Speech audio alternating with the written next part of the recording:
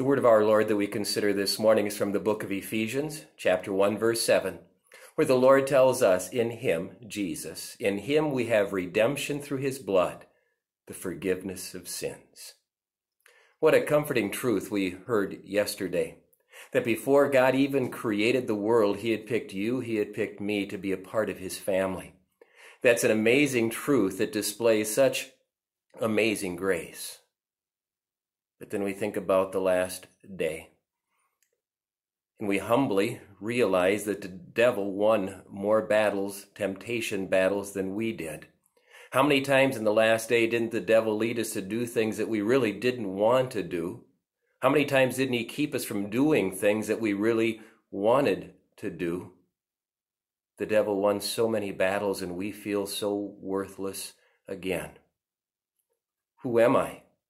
A sinner. What am I? Sinful. And we understand the results of that sinful nature and those sinful acts. Permanent, perpetual pain in a real place called hell. But then we remember these words of our Lord. In him we have redemption through his blood, the forgiveness of sins. Realize what God has done for you. Appreciate that. He redeemed you. In other words, when the devil captured you and led you astray with another temptation, God went after you and he delivered you. He saved you. He rescued you. When that sin was staining us, covering us, filling us with guilt and angering our God, God forgave us. He took our sins and threw them away as far as the east is from the west, not only removing them from his sight, but from his very memory. We're forgiven in a way that shows amazing grace. The blood of his Son.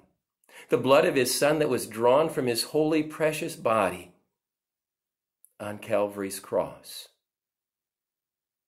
Because of what Jesus Christ did for you, God says to you, you are forgiven. And please understand that this isn't something God was forced to do. We remember what our Savior Jesus said. God so loved the world that he gave his one and only Son. We think of what we're told about our Savior Jesus, who for the joy before him endured the cross, scorning its shame. And that wonderful truth. We're forgiven. And we realize just how much God loves us.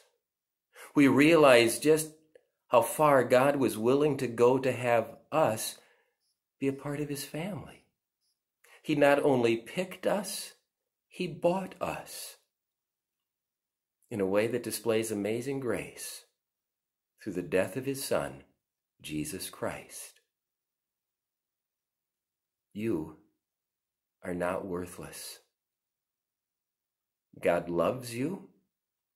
He picked you. He bought you to be a part of his family forever. You are the most precious person in God's sight. And we pray, Father, thank you so much for forgiving us, redeeming us through the blood of your Son, Jesus Christ. Give us strength and determination to live for you. And when we fail, forgive us and fill us once again with the joy of our salvation through Jesus Christ our Lord. Amen.